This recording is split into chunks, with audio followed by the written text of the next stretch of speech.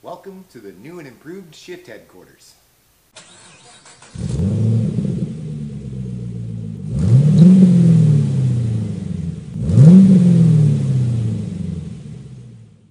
Okay folks, before we get into today's video, I just want to let people know what's been going on with the channel. Yes, I know it's been a long time since we've posted anything, and I do apologize for that, but we've been so busy with other things going on in our lives that this kind of had to take a little bit of a back burner. Jacob's gone back to school. He's working full-time. I've been working full-time, not to mention that I've moved halfway across the country to Oklahoma. Jacob's still in California. You know, things are conflicting that we really didn't want to be conflicting, but we've got some ideas in the works. We've been talking with each other, and we're hoping that you're really going to enjoy what it is that we got up our sleeves. But without further ado, let's get into the review of the 2020 Ford Escape. And I say review, it's actually me just talking a bunch of trash on my wife's car, so it should be a good one. Let's get to it.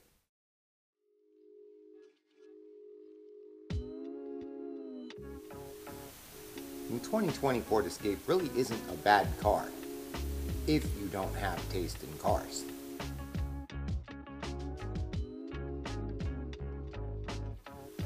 It has an EcoBoost 3-cylinder turbo engine, which sounds like a diesel. Take a listen.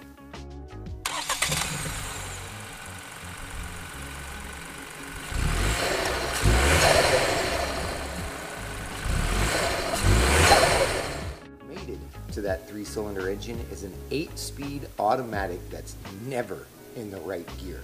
It's constantly bogging down unless you put it in sport mode. And even then it's not that good. It's not very interesting to look at either. In fact, it looks just like every other subcompact SUV on the planet.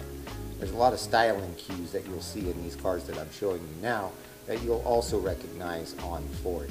And that's not exactly Ford's problem, that they're all doing it. They're all making them look the same, and I don't know why. It's just drab, dreary, and vanilla, and it's just bleh. Yeah, so what does the Escape drive like? Well, have you ever driven a car? Because that's what it drives like. A car. And that's the best I can put it. In other words, it's boring. The interior is kind of misaligned, and it's just, things are in weird places, like the start-stop switch is here, and I hit my wrist on the steering wheel every time I try and go and push that button, so I gotta give it this secret handshake before I can start it. The screen gets really, really hot. I mean, really hot. So hot that you don't want to touch it. And they could have been nice and given you some more steering wheel controls to operate the screen, but they didn't. And the fact that it's just protruding from the dashboard, it just seems like it was an afterthought when they put it in. And somebody was having a meeting somewhere and they just decided, oh crap, we forgot to put a screen in this thing. Where should we stick it? You know what? Give me the liquid nails and a staple gun. I'll put it right there. This is a neat little feature that when you come up to a stop sign and you press your foot on the brakes, you can take your foot off the brakes and then the car will still be stopped. It'll sit there. Now that works awesome unless the auto start-stop feature is engaged, because what happens with the auto start-stop feature is when you come to a stop, the engine will shut itself off.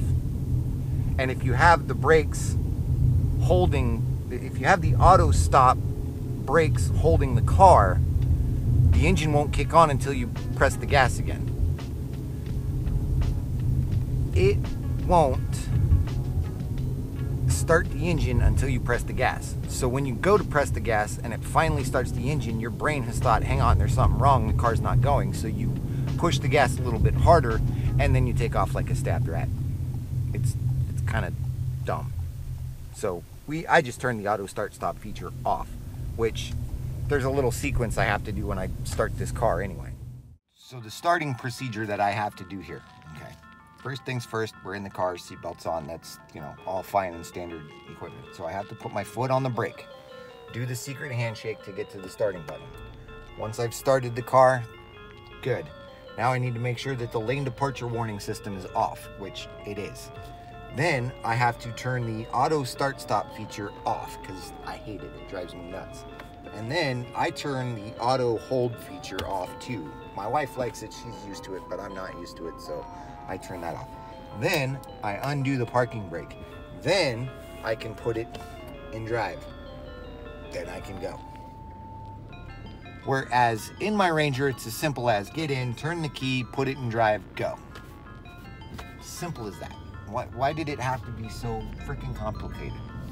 Oh, and then also adding to that starting procedure, if my wife has driven it before me, I need to make sure the seat heater's off too, or else I burn the hairs right off of my anus.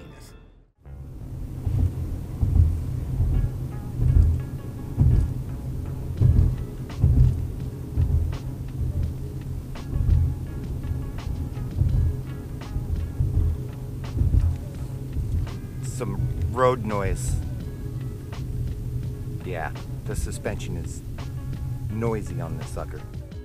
This car has a lane departure warning system, and it also has an active lane departure assist. So if you are veering out of your lane because you're, well, let's face it, you're not paying attention, which you should be doing while driving, it will physically bring you back into the lane that you should be in. It also has a collision mitigation system.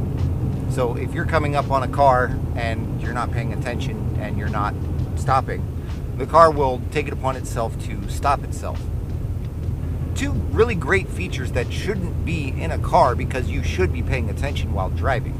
And the only reason you would need them is because, well, like I said, you're not paying attention.